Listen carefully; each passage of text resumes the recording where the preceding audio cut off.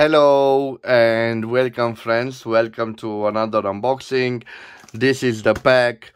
I'm not so sure the price that I paid for it, but when I will open it and see the content, I can tell you what I paid for it.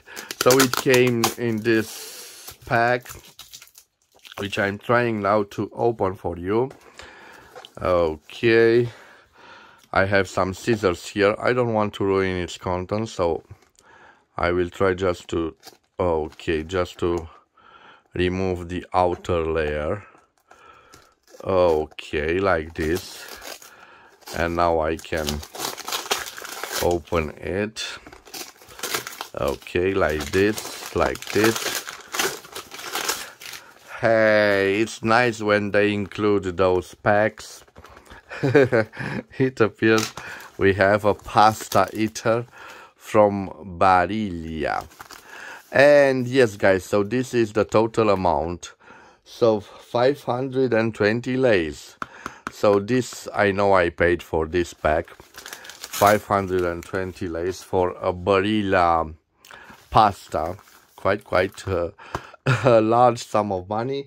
Well, if you're interested, the equivalent is 104.99 euros or 111.34 American dollars.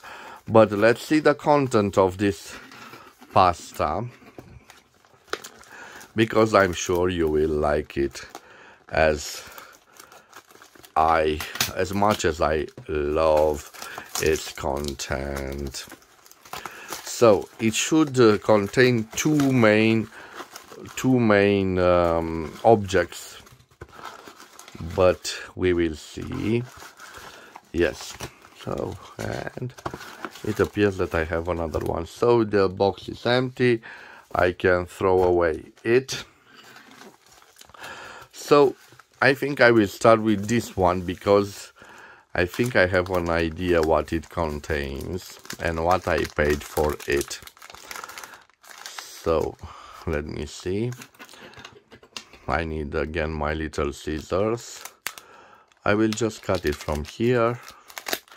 Okay guys, let me see. Oh, I was mistaken. This is a vintage Pelican Nero Brillante Permanente. So in Italian, bright black permanent ink, 4001. Gunther Wagner. I loved it because this is a vintage one. And it appears to have its original content. I'm not so sure I will use it because maybe the ink is ruined by now, but it's a permanent ink, so you have to be careful because you can fill the piston fillers, but it is quite difficult to clean it after you use it. So this one, I'm not going to tell you the price because I bought it as a pack, and the stuff related to writing instruments, I know what I paid for. But let me see the other ones. So yes, this appears to be nothing. This, let me see what I have here. I will need again my scissors to help me open it. Yes, this, I believe it contains a writing instrument. And whoa, a vintage one, a nice looking one. Come on, sorry about this guys. So look at it. I'm not so sure what I have here. It's not a fountain pen. Look at it. Look at it guys. What should it be? I will show it to you in a moment in detail. So again, I will place it right over here because it's from the pack of the writing instruments, and I believe also those are writing instruments. Let me open them and show them to you. Okay, like this, and now I think I can, yes, I can show them to you. So one of them is This one, I think it's a silver one. Yes, it's a 9 to, let me see. Aurora, yes. And it's quite a heavy one. It has some, not a personalization, but a place where you can write your name. But I think I know that this was a silver one, so I'm trying to search for the silver hallmark. It should write 925 on it. It's sterling silver. This is a ballpoint pen made by Aurora, and it should have written somewhere 925. Well, you have to believe me, guys. I think it's a good silver one, but we'll see about that. So I will place it right there among the other writing instruments. I have, whoa, this, let me see what I have here. I have here, oh, this is Carvienke, and it appears to be a vintage piston filler. Oh my, sorry about the zoom. 440 EFK nib. Yes, this is a Artus fountain pen, and I'm not so sure, but if you watch my channel, you know that Artus was a sub-brand of Lamy, and in fact we have here an Artus Favorite, and I will place it right here among the other writing instruments. And the last writing instruments, if I'm not mistaken, this I think is a cross. Yes, a cross, and I'm not so sure what I have here. Yes, this is also a ballpoint pen made by Cross. I'm quite curious to see if it's made in America or in Ireland. So 2014 KT gold rolled Cross, and this is made in USA. I have also, yes, Cross here. So guys, for all the writing instruments you can see right here, so 1, 2, 3, 4, and this ink bottle, I paid around 250 lays, so 50.48 euros or 54.97 American dollars.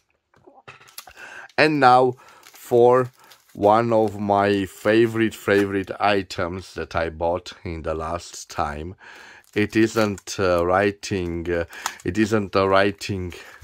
pen, but a wonderful vintage pocket watch. And you will see it's a special pocket watch with a Art Deco aspect and a wonderful chain. You will see what I mean in a few moments. Well, before I reveal it to you, let me tell you what I paid for it.